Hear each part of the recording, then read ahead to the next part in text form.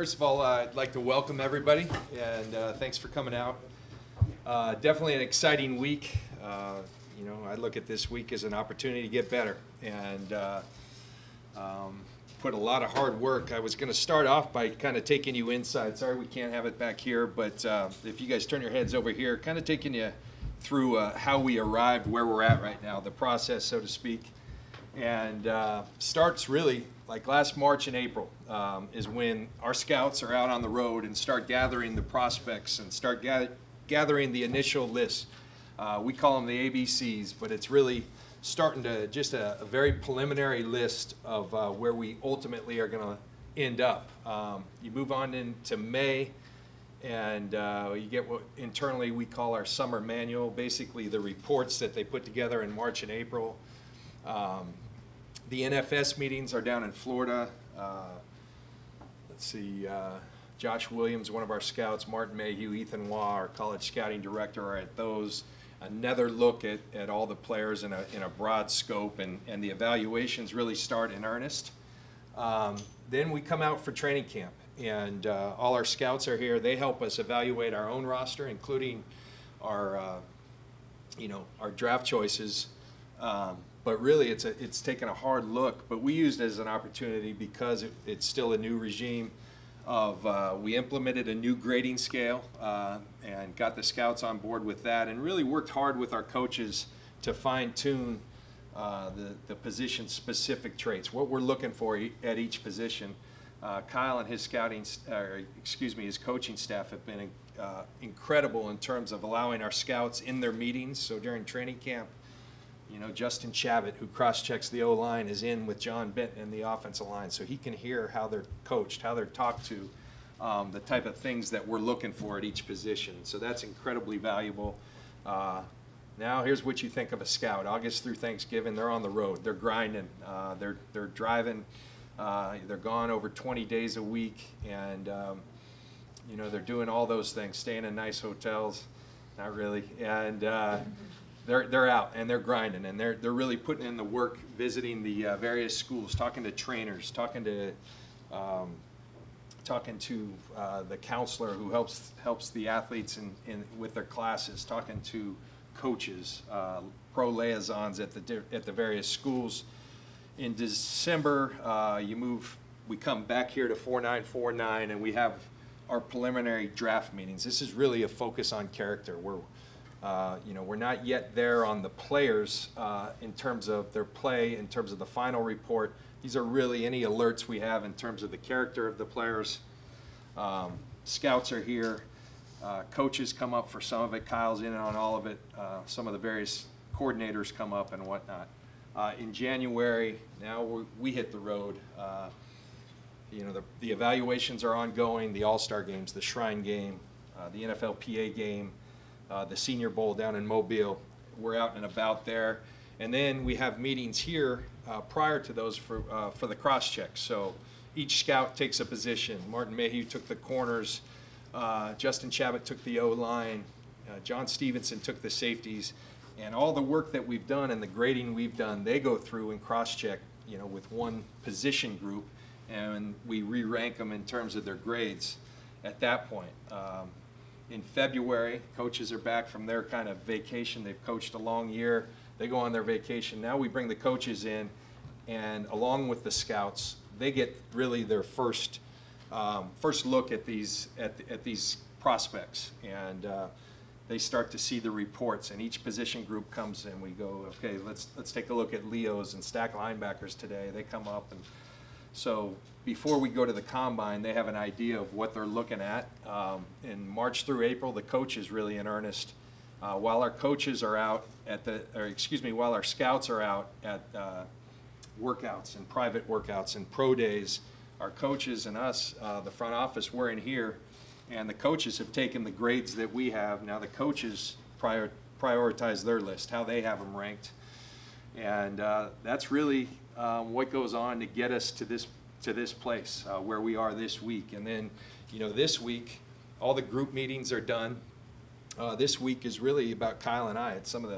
We always have a lot of time together, but this is the time where all of a sudden the coaches have spoken, the scouts have spoken, Now he and I speak, and we say, okay, you know, we've got these guys all ranked here. If we have a pot of 4 players, how are we going to divvy these guys up? How are we going to rank them? And so Kyle and I really spend a lot of time this week, which, you know, I sit here during these meetings, he sits here, and so we're always talking.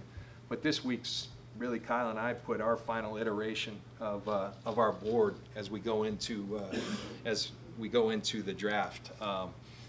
Here's the team. Adam Peters, Vice President of Player Personnel. He oversees college and pro. Martin Mayhew, Senior Personnel Executive, very involved in the process. Keena Turner in his new role, first time up in the draft room. He sat through the entire process this year. Ethan Waugh was promoted to our college scouting director this year. We have our 2 national scouts, Justin Chavit and Chip Flanagan. Justin west of the Mississippi, Chip on the east. Reggie Cobb, our West Coast scout, former teammate of mine in Tampa. Daryl Moody, we call these guys the odd couple. Daryl Moody and John Stevenson, they take care of the South and Southwest. Josh Williams, Southeast scout. Steve Rubio in the Midwest. Tarek Ahmad, Northeast. And then they don't like the word analytics. They prefer research and development. But Kwesi and Demetrius do a tremendous job and have really been integrated in our scouting approach here, you know, since we've been here, and they do a tremendous job. So most of all, I want to thank that entire team for the work they've done. They've worked tirelessly, and you know, really proud of the work we've done. I think it's been thorough. We've had great discussions, great debates. Really dive into to this group of prospects. I think it's a strong draft. It's one we're excited about, and really can't wait to get this thing going. You're at the process where you've really, you know, 98% of the work has been done, and now it's about really crystallizing your thoughts and seeing exactly the direction that we want to go. But I can't tell you how much hard work goes in from multiple people. You know, I also take time as this approaches, you know, from last year, thinking how much we've grown as an organization. Really proud of where we've come, and I think we also know that we've got a long way to go, and that's why this draft is so exciting. This time is so exciting because I think we do this well, and I think the collaboration that we use to everyone coming together is a place where we can outdistance our competition. And so we're excited for that process to take place. So again, thank you to all those people. And then, you know, with everyone here, I understand that, you know, we haven't had a chance. I guess some of you were at the owners' meetings really before that combine, but some, you know, there's been developments and changes with regards to the Reuben Foster situation. So I wanted to address that up front and, you know, let everybody know that, you know, like I've said all along and like we have said, you know, I'm not at liberty to go into depth into this because it's an ongoing legal process and we're going to respect that. I do have a couple of thoughts in speaking for our organization and speaking for Jed and speaking for Kyle and speaking for the York family. You know, as you guys all know and our release indicated, you know, we take the gravity of these charges has not been lost on us. We take it extremely seriously. We do feel like patience is the right approach right now, that we're going to learn things through this legal process. But I do want to be very clear, abundantly clear, that if, you know, if these charges are proven true, if Reuben did indeed hit this young lady, he won't be a part of our organization going forward.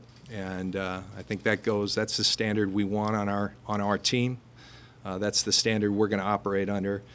I would hope, having said that everybody could respect that, you know, as I said, I've been advised and not at liberty to go into depth on these, and we can talk about the draft today. We've got a given amount of time in here, and, you know, I'm excited to get back to work, but understand and looking forward to speaking to all of you here for the next 20 minutes or so. And with that, I'll open it up to questions. John, regardless of the legal situation with Reuben, do you expect him to be suspended by the NFL? You know, I think, Ann, you're going to have to speak to the NFL. I think, you know, you can look at precedent on these things and you know, garner a pretty good idea on that. But I think just like we look at each situation, and every situation as a unique one, I think the league takes that approach. So I'm not going to speak for the league, though, on that. Or do you think the charges are inaccurate that the district attorney brought? We think we need more information. You know, I think that's where we are. When you say prove at all whether he's going to be on the commissioner exempt list, John, now that he's been formally charged, they can do that? Yeah, we've been in, you know, I would say consistent communication with the league. They haven't indicated exactly where they're going on it, and so, you know, we will remain in communication with them. When you say proven, does that mean proven in a court of law? It will take that for you guys to believe that he hit a woman, or could there be some line before that? Yeah, we just feel like right now, Tim, that we don't have all the information. You know, I think that's where we're at, and I know that's not. You know, everyone looks at that and say, wait, you know, the DA has levied charges. How is that not enough information? I would tell you that each one of these cases is unique, and in this case, we don't feel we have that information, and so we're going to wait and let this thing play out. Do you feel that he's not participating in off-season activities now. Is this for the duration of the time that his legal situation continues? If it continues into the season, in the training camp, will he be participating with the team? You know, I think you know, we don't want to be loose with this. That's where we are right now, and I think it's not going to be fluid day by day. But if there's developments, that may change. But right now, we're real comfortable with that decision. I think the nature of the charges led us to believe that this was the right thing, and we spoke with Reuben and about that, and we agreed that that was best. But you know, I think as developments change, that may change. Do you understand how many in the community and in your fan base feel very uncomfortable with the situation and feel that there's maybe some hypocrisy from, you came in a year ago talking about character and the value you put on that, yeah. How you just said it right now, and yeah. You know, you look at character, you have right. meetings separate just about character. Do you feel you're betraying the trust of the community in any way here?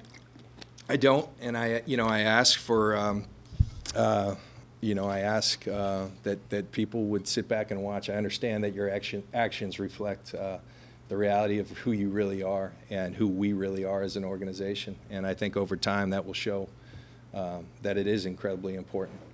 I think. You know, it's the way I was raised. It's the way I've conducted myself throughout my career. But you know, I think there's, you know, I would say for our fan base that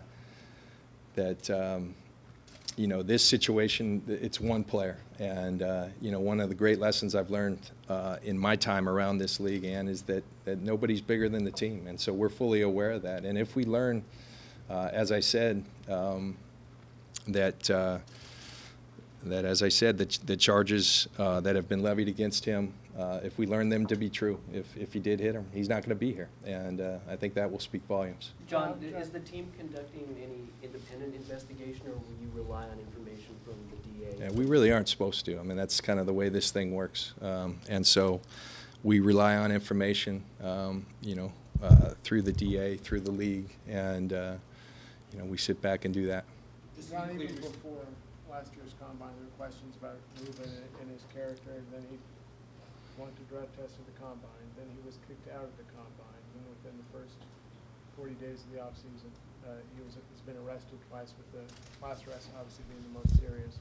What gives you reason to believe, even if he's exonerated here, that he's done, you know, staying out of trouble?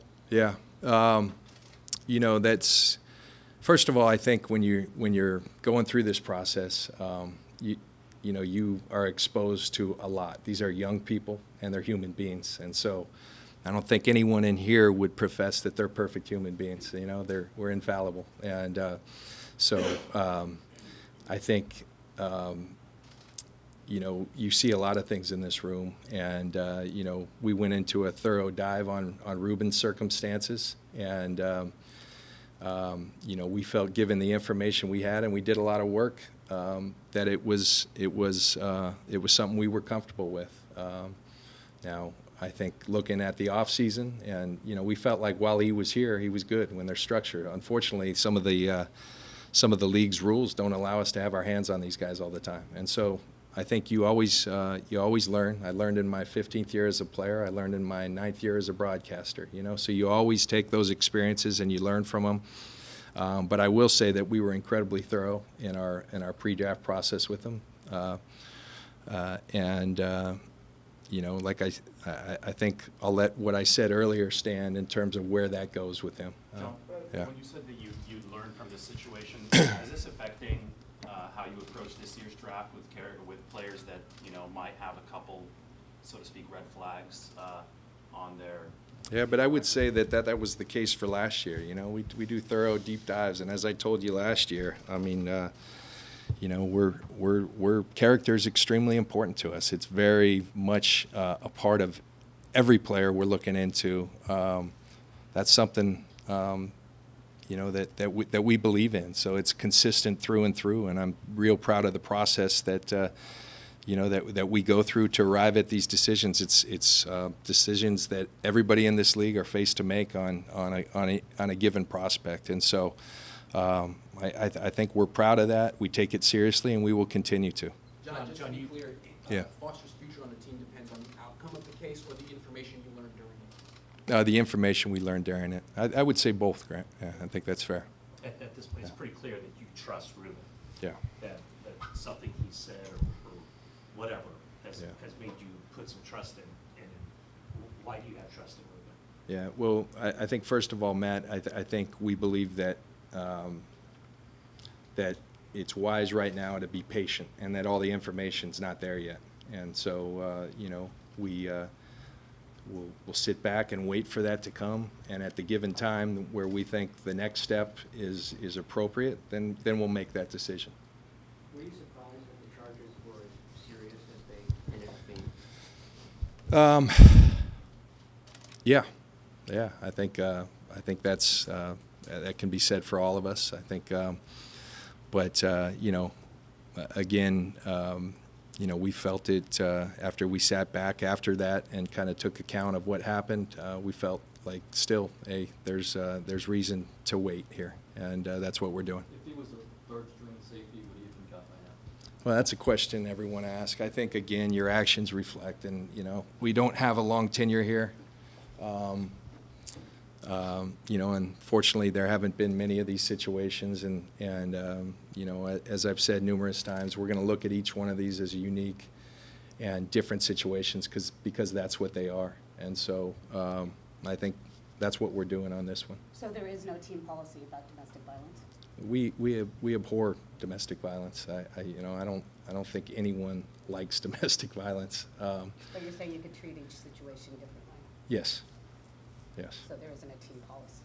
We have a team policy, you know, and I think, you know, that the team policy is to look at every situation as a unique one, because each situation is different. You do know the history, though, of this team in the last 5 or 6 years before you got here, that there was, I mean, it's been an ongoing issue and problem within the community. I mean, there's a context. You understand history, and, you know, you also know that, you know, and I think our ownership understands that. But you come in and it's a new regime, and you know, we obviously melded our philosophies with our ownerships, and we come up with our own stance on these things. And you know, I think that's where we're at. How does the uncertainty hanging over Reuben affect your draft preparations? Do you have to assume that you're not going to have him this year moving forward, or how do you approach that? Yeah, I think you have to, because there's situations out there. You have to think about those things. You have to take that into account. You would be foolish not to.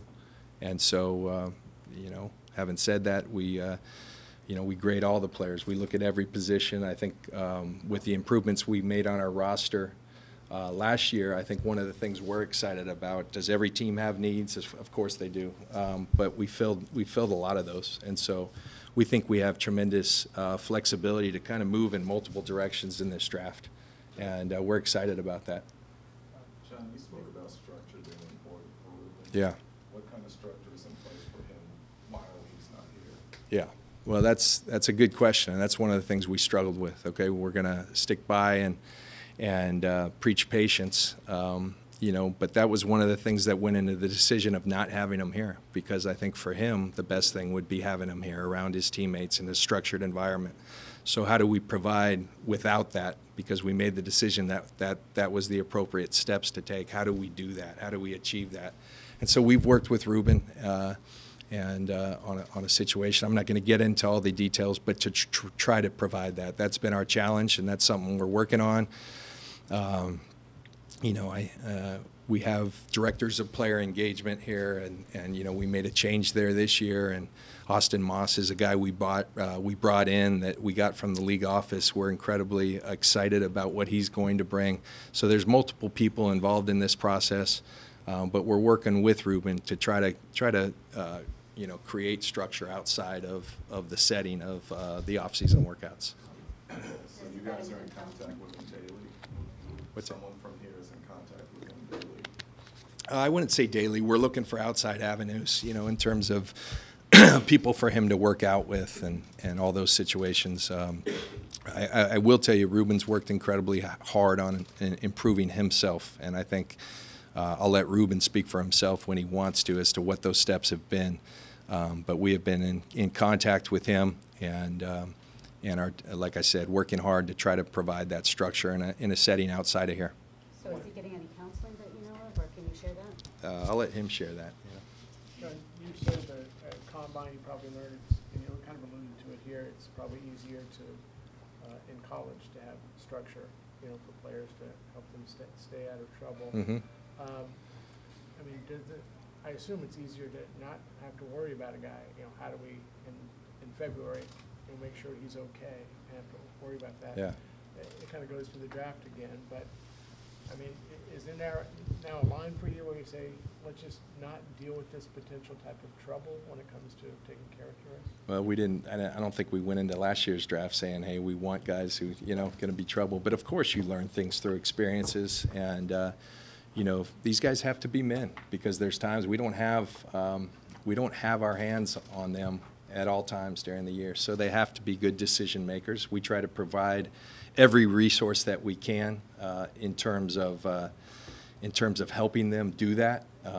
But at some point, we don't have our hands on them, so they have to be able to make good decisions. Now, having said that, you know, like I said, they're young and they're human beings, and so is everything going to be perfect? No. But you know, I think when you look at the totality of our draft, incredibly proud of from last year, incredibly proud of what those guys did on and off the field. A lot of guys that are contributing great things to our communities and doing great things on our field. Just to clarify a couple of details, the release said no team activities. Yeah. I think you just mentioned that you're setting stuff up so we can work out away from here. Is Reuben allowed in the facility, or has he agreed to completely stay away from here during the course of this? Yeah, you know, like I said, we're kind of we're working through this, so it's an ongoing process. And right now, he's not been around the facility. Yeah. Do you think you made a mistake driving him? I think that's yet to be determined. You know, I certainly am not comfortable with you know, what has transpired, you know, in the short history that he's been here. You know, but I think being around this league, I've seen too many cases of guys who struggle early and then fortunately figure it out. And so, you know, provided we have that opportunity, I would love nothing more than that to be the case. But we'll see where that goes. John, you said if it comes out that he did get hurt, that he would be off the team, but obviously there could be a whole lot of gray area there. What's the line? Is the line he's gone if he hit her, or Yeah. you know, if there were some other physical things that happened, could that lead to his release and ultimately? You know, again, because this is an ongoing legal case, I'm going to leave it at what I said there and leave it as that. So, yeah. So who's going to make that decision? We will, you know, and when I say we, it's Jed, Kyle, myself. Yeah. So. You have some mini camps coming up, obviously in the short term. Will he be out He won't be in as things stands right now. He won't be a part of that. Yeah. This is a case that could go into the summer, into the fall. I mean, are you guys prepared to, have him away from the facility for a case that could last several months? Yeah, until something changes, Matt, that's what we're prepared to do. We feel like that's the best course of action right now. And, not only have we talked to Reuben about that, we've talked to our team about that and why we made the decision that we made. And that's where we're at. Looking ahead to this week, how many prospects would you say you have a first-round grade on, and how does that impact your willingness to move around and particularly move down in the first round? Yeah, so first-round grades, I think, as the board stands currently, as we're coming into this meeting, there's probably about 30 guys that we have first-round grades on. I love where we're at. In terms of the 9th pick, when you talk about the nature of this draft, I think it's an interesting one. I think for a couple of reasons. They're all interesting because you never know how they're going to play out. But I think, number one, the teams up top are doing a tremendous job of not telegraphing their intentions. I think you have people that are kind of known for and respected for information, not leaving their building. They're doing a really good job of that. There's 4 quarterbacks up at the top. That always changes things. And so I think, this thing could break in a ton of different directions. I think what's important for us then, being at 9, is that you don't just fall in love with one player and say, hey, that's the guy. And you better have multiple answers because multiple things could happen in terms of how this draft breaks. And so we're prepared for any of that. And as we showed last year, we're going to be aggressive in finding the guys that we like. We won't be afraid to trade up if we need to. And, when given the opportunity and we feel like we're strengthening our team by moving back, we won't be afraid to do that as well. Is 30 comparable to last year? I mean, Yeah. I forget the number you said last year. Yeah, I think it's fairly comparable. This is an interesting draft in terms of, I think as you talk to people around the league, it's in volume. It's a deep draft, and so you can go back and forth. Is the top end as good as last year? All that kind of stuff. But there's a lot of people around this league that feel that there's about 100 players that you can go into and find starters in this draft. And so I think it's a deep draft, and that excites us about the opportunity, the prospect of improving your team.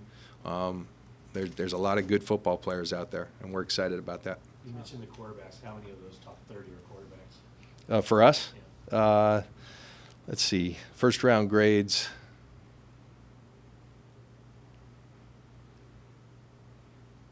We have 4 first-round grades in the first, in terms of the quarterbacks. But one of the fun things is we haven't spent a whole lot of time on those guys. It's just the reality. We were on that process early. It actually, we're sit back and, it couldn't be more happy with the way things broke. But it wasn't a bad year to be searching for a quarterback because of the multiple options that were out there in free agency and the draft. So for teams that are looking for, I think one of the interesting things of the 4 quarterbacks that most people have up there in that first round is everybody, it seems like, has a different take on who the top guy is and what the order of that. And that's one of the things that makes this draft, in my mind, very hard to predict. By getting Jimmy under contract and bringing in a new center and running back, Yeah. you upgraded part of the offense, obviously. Where do you feel the rest of the offense is right now? I mean, Yeah. Do you feel like there's more support needed on the offensive line, receivers?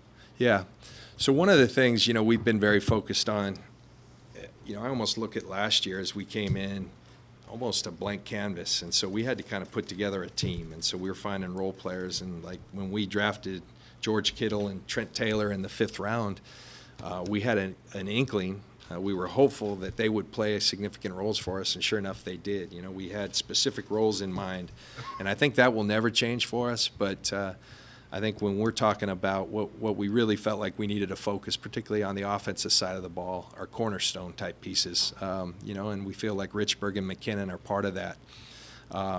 But explosive, dynamic players that can finish plays and finish games is kind of what we're looking for now to add to the multiple role players we have around on our offense. I think we've got a great advantage in our head coach and offensive coordinator. Has a real specific vision on what he wants, and we're going to continue to utilize that. But at the same time, you want players that could thrive in any scheme, game-changing players, and that's what we're looking for. So is everyone else. Have you guys figured out what you want to do with Eric Armstead's fifth-year option yet? We're getting there. Those decisions have to be made here in the near future. I think he and Lake can have one, and we're at the same time the draft. Preparation is going on. Those type of things are there, and so those are things that we're getting there on. You mentioned specific positions, specific traits earlier. Yeah. In terms of the cornerback in this particular defense, it used to be you had to be 6 foot something, 32-inch arms. Yeah. Is that evolving at all now that you're moving Jimmy Ward over that position? And would you consider a guy like Denzel Ward on the outside in this scheme? Yeah. So good question. In that. We do have in this defense, there's a roadmap profile. For instance, at corners, it's the Richard Sherman profile is kind of. But one thing Kyle and I, agreed on when we first started having conversations, and what we talk about is no absolutes. A good football player is a good football player. So while that may be the profile at each position, we are by no means tied to that. We look for guys that are excellent football players, and so. I'm not going to get specific on Denzel Ward, but he's an excellent football player. Aside from first-round talents, how many players in this draft do you have Pro Bowl grades on?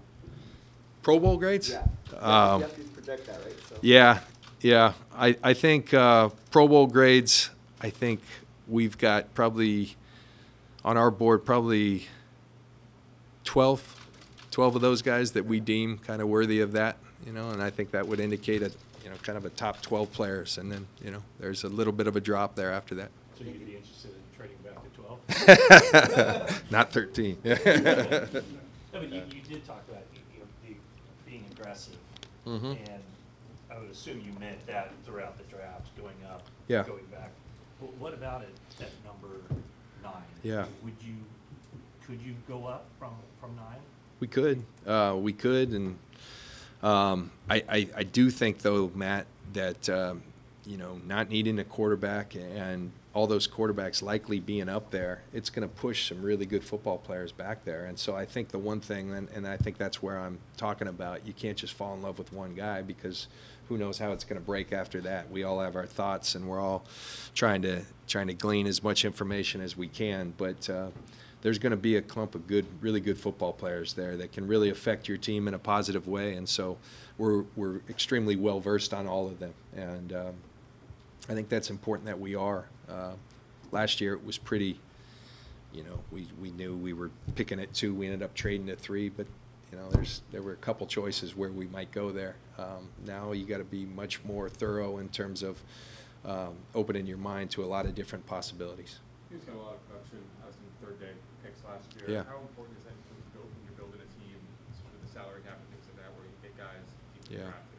Incredibly. I think about guys like, first I mentioned Taylor and Kittle, and then the 6th round DJ Jones is a guy we're extremely high on. Played and contributed last year, but we think his future.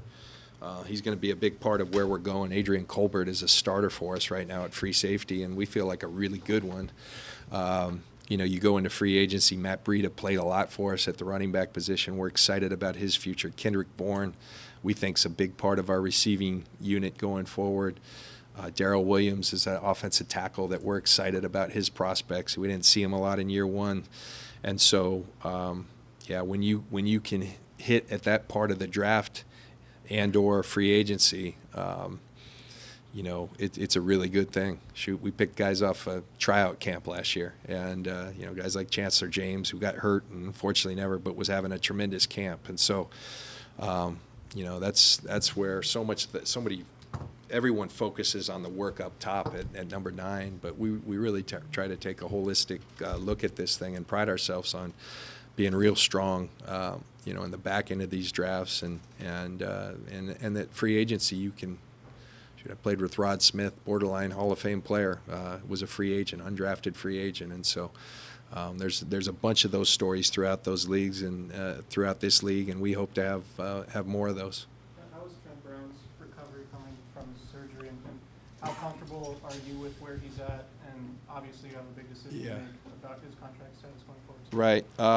You know, that surgery is a pretty consistent one in terms of it takes some time, but guys tend to be okay when they come back from it. And so, you know, Trent is back and, you know, has worked hard in his rehab, and it's going well. So we're comfortable that he'll be all right for training camp, but, you know, he's going to miss a good part of the off-season program. And so, you know, Trent's a big man, so keeping him fit during the process has been a challenge for him, and one that he's attacking. Trent's a really good football player. Are you anticipating you'll be able to get enough information based on how he comes back during training camp to make a decision on that, or is it something that We don't. I mean, there's no urgency there. We don't need to do anything right away, and I think Trent will, you know, work himself back into form, and you know. We like Trent as a football player, but we can take our time on that one. You talked about how hard it is to get a pass rusher in free agency. Yeah. He never make it. It seemed like you still have a need for pass rush. Mhm. Is it safe to assume, you know, one of your early picks might be spent on that position, just given the lack of other options? You know, you can assume a lot of things. I think everyone's looking for that position. You know, I think the most simplistic you know, philosophy on how you really improve a team, or what you want out of a team in terms of priorities. If you can find the quarterback and then find the guys to knock them down, you're doing pretty well. That's a great place to start. And so we're certainly looking for that. It improved with us as the year went on last year. We believe that some of that's going to take place by the development of the guys we already have. We've got some talented players, but of course we'd love to add a talented pass rusher or pass rushers. And that's something that is not exclusive to just us. That's the entire league's looking for it. They are hard to find, and so everyone's looking.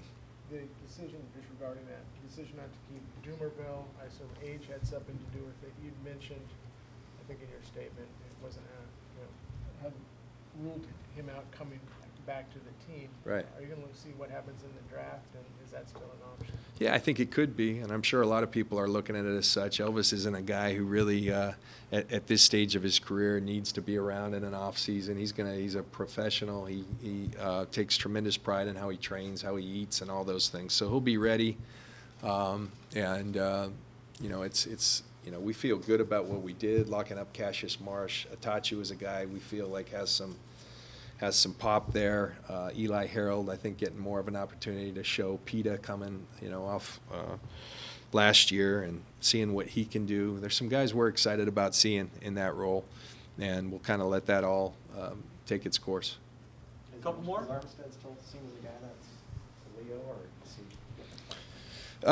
You know, Eric is a guy we think gives us a lot of versatility. He's a guy that will probably line up at the big end position on base downs. We feel like he can move inside, you know, in pass rush situations. And so we're really excited about Eric. We feel like the light kind of went on, was asked to move from one scheme to another one. And, you know, around that Washington game, we really felt like he was playing his best game, played a lot of it with a broken hand.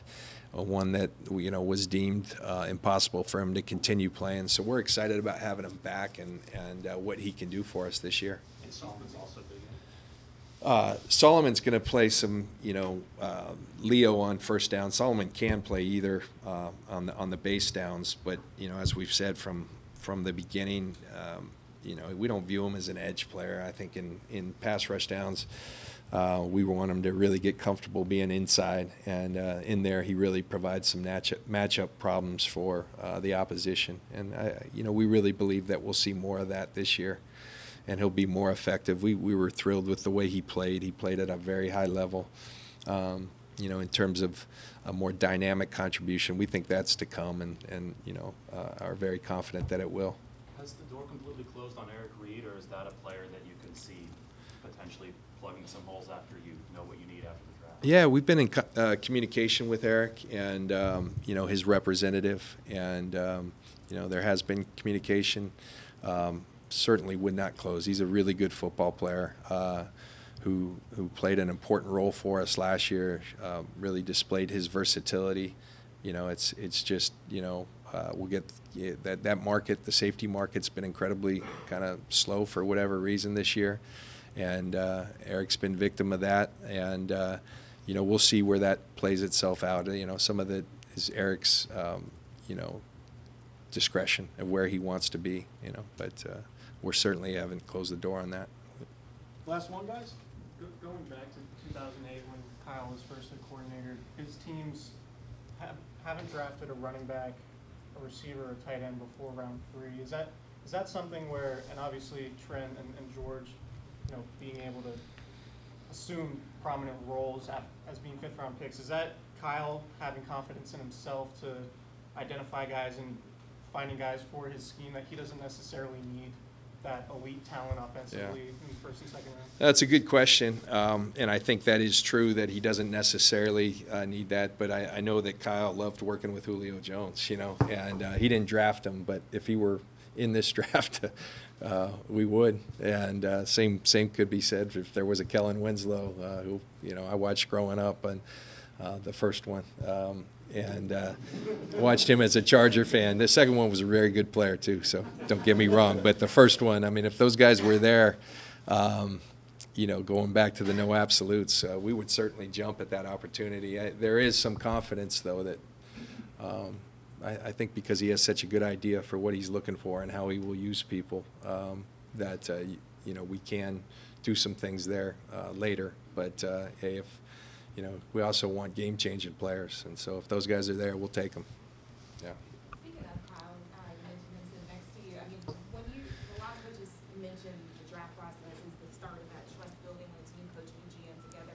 How much do you feel like you guys have grown in that area, and how much more freedom do you have this time around? Yeah, I really believe that's one of the strengths of how we work together, is that there is a tremendous amount of trust, and we had that coming in. I think it's only strengthened and solidified since we've been here, and I think when you have that type of collaboration, you'd like to think that it happens everywhere. I don't think that's the case, and so when you have that trust, when you have that idea of not being afraid to challenge each other, but ultimately always being able to find a way to come to a consensus and come to a decision that we're both happy about, I think that's something we see as a big strength around here. And I love going through this process with him. I love getting inside his mind and what he sees in football players, and I think he would say the same thing. And I think the other thing is we feel like we have a great team around us that sit in this draft room with us, and we love hearing their ideas. At some point, somebody's got to take that information, synthesize it, crystallize it, and make some decisions, and that's the two of us, and we look forward to doing that starting this Thursday. All right. So, thanks, thank Tom. you guys. Thank you.